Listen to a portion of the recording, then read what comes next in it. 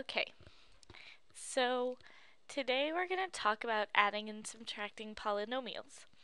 And a polynomial is this expression right here. And it's an expression that contains variables with different sorts of powers. So this is not a polynomial. It's anything with a degree higher or equal to 2.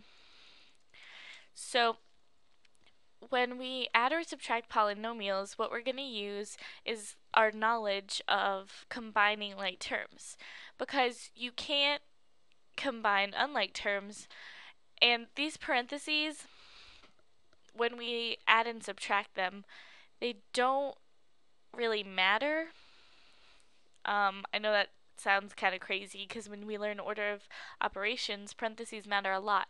But when we're just talking about adding and subtracting polynomials, it doesn't, because these are just expressions. They're not equations that we're trying to find an answer to.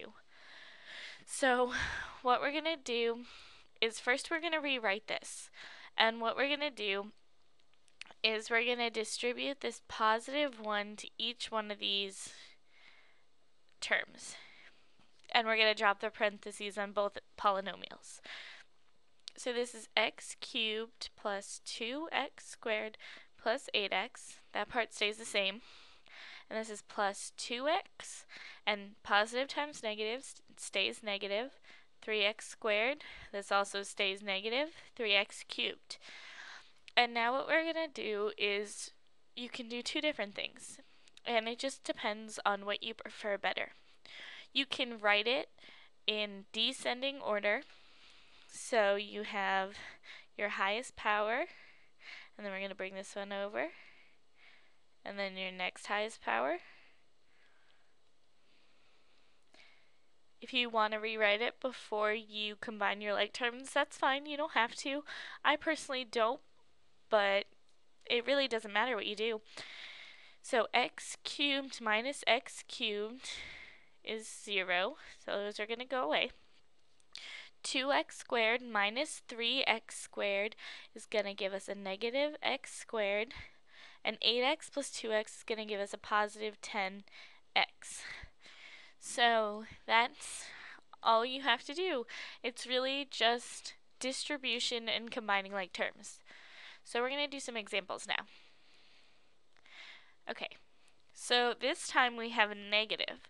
So it's really, really important that we distribute that negative, because if you forget, you're going to end up maybe adding some things that you're not supposed to, or subtracting some things that you're not supposed to. So we're going to copy the first part, that stays the same. And when we take negative 1, because remember there's an understood 1 right there, times x, we're going to get negative x, and negative 1 times negative 1 is going to give us a positive 1. So then we're going to combine our like terms. 4x plus a negative x is going to give us 3x, and 2 plus 1 is going to give us 3. Now, if you remember, when I introduced these, I said that they're an expression. And an expression is just what we call something that doesn't have an equal sign. Because if this said equals 9, then that would be an equation. But when it doesn't have an equals, it's called an expression. Just in case you see that on homework or any other kind of worksheets that you do at home, I want you to know that that's all it means. So we're going to do the same thing down here, distribute this negative. And that's really the most important part, is that if you have a negative, or even if, say you had like a 2 right here, you'd have to multiply it all out so that you don't add or subtract incorrectly. So negative 2y squared plus 8, and that 2 is not supposed to be there, negative 1 times 3y squared is going to give us negative 3y squared.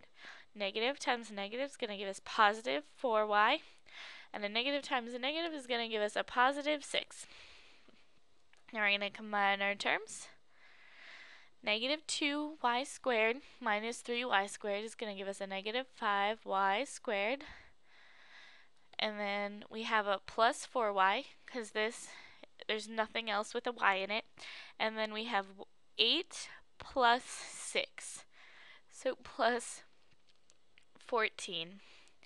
So if you notice, right here, this says 8 minus, and there's a positive over here, and you might not understand why I added 6 instead of subtracting 6. But remember when we did some basic algebra and we said that this is the same thing as adding a negative? Well, that negative stays on that 3. It doesn't go with the 6. So you really have to make sure that you pay attention to your signs, because that'll mess up what you get as a final answer. We have one more. So we have, this part is going to stay the same. We're going to distribute that negative. Negative 6x plus 8y minus 11. Now this time we have more than one variable, but that really doesn't change anything because we're still going to combine like terms like we normally would. So 7y plus 8y is 15y, plus 4x minus 6x is negative 2x, and 9 minus 11 is negative 2. So that's all we're going to do with polynomials today, but make sure you come back and watch our next lesson where we're going to talk about multiplying a polynomial by a monomial.